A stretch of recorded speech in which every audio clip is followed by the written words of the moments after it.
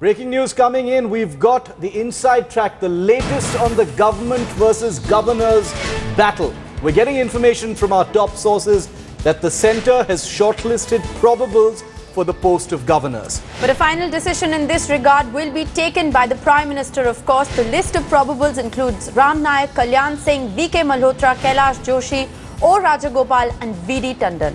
Let's go straight across to headlines today. Deputy Editor Brajesh Pandey breaking the story first, an exclusive here on headlines today. Brajesh, by when will a decision be taken on this list? Well, Shiv, what we have been told by our sources is that next 48 hours a decision to this effect will be taken, because as you would be aware that the purge of governors had begun, and after a brief resistance, most of the governors have agreed to fall in line.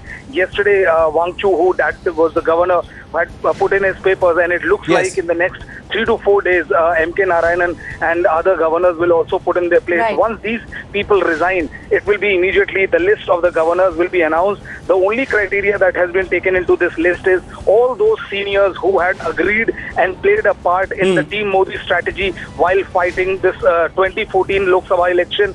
The biggest consideration was whether they agreed to the demands of the Team Modi, that if they do not fight election, they will be accommodated if the BJP-led NDA comes to power. And the BJP has won an absolute majority on its own, and all those seniors are expected to be more accommodated for the post of governor. All right, so it's the act of accommodation that's almost formal now. That list will become official. First, an exclusive, that list here on Headlines Today. Thanks, Brajesh, for getting us that breaking story.